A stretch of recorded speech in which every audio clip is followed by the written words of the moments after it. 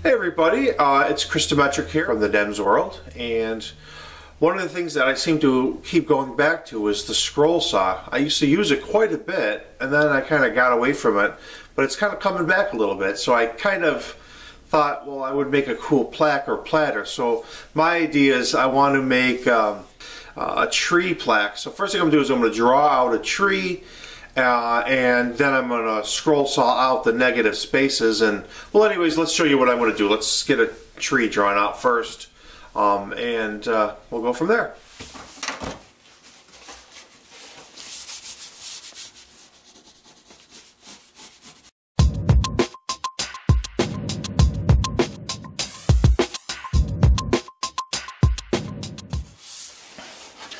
So what I'm going to do is I'm going to take this real basic drawing, and I'll go to Photoshop, and what I'll do is I'll scan this on the computer, and then I'll refine those lines. And well, let me show you what I get once I do all of that. This is what I came up with. What I'm going to plan to do is cut out the black areas, and then I'll leave a border around the edges, and then mount that to either darker piece of wood. But let's start with getting a board that's this wide. I don't have anything that's thin that this wide, so I think I'm going to join two together. Let's do that. So one of these netted me this, and now what I will do is, yeah, I'll spray mount my tree to this. But anyways, next part, spray it, drill out my holes, and start with a scroll saw. So in order for it to slide smoothly on the bed of the scroll saw. Alright, she's ready to go. I'm ready to start taking out all of the black areas or the negative spaces.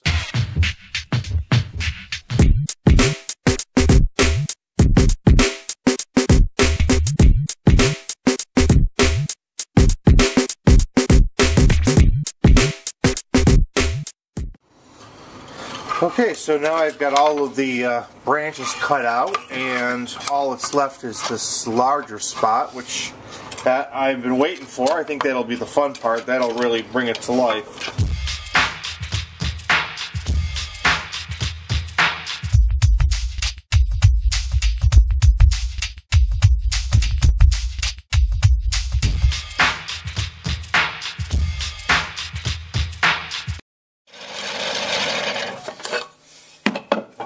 Alright, that's done. Let's take a better look at it.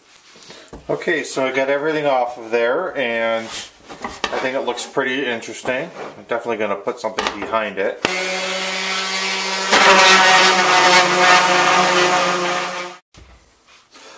One of the things that I found works well for me is I got a shipment out the other day, and it came with this piece of foam. So it works perfect for to stabilize whatever I'm sanding. So let's throw it on the foam.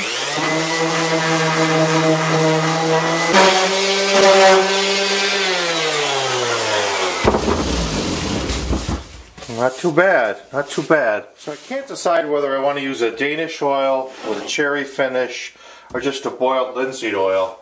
Those are two of my favorite finishes, or a spray lacquer. So I got this little scrap piece here, and I'm going to just do a little test run and see what we like here. So I think the boiled linseed oil is the winner. Ultimately, I think this was the right choice. It brought out the natural color of the oak. Alright, so now we're going to finish it up, and I have it all completed, and I think it looks pretty good. As a matter of fact, as I'm looking at here, the wood grain makes it look like the bark of a tree, so I think that came out pretty good. Now my intention was just to take this piece of particle board and back it to it, and then I'm going to frame it out. But I was going to paint this black so there would be contrast, but it kind of darkens the whole thing down. So I got my stack of all my different origami paper to see what would look interesting.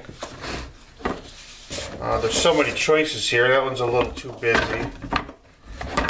started going through them, and you know, I kind of like this one a lot. This one's kind of interesting. But again, it still seems a little busy. So ultimately, this was my choice that I made. Was I have this one piece here that's a gradient pattern, and I'm thinking, oh, actually that'll work out neat, because if I put it in like this,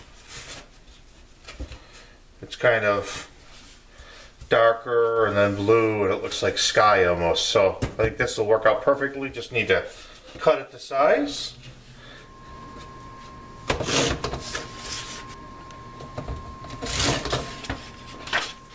Then we're going to end up putting this down, this down, and this down. It's going to look pretty good.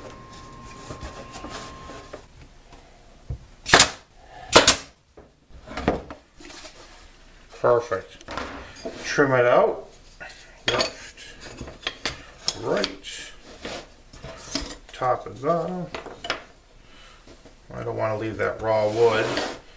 The sand acculator, the CA glue would work just as well. You can use wood glue, that should work just as well. Alright, and look at that. That looks pretty good, I think. I think it was a good choice in the back to have that gradient pattern. And now all I need to do is put a little picture hanger on the back of it, and she's good to go.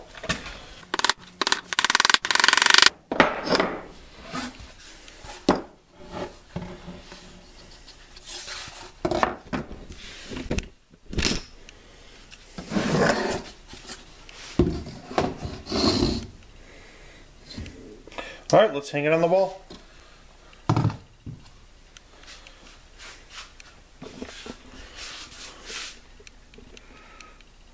Pretty nice, pretty nice.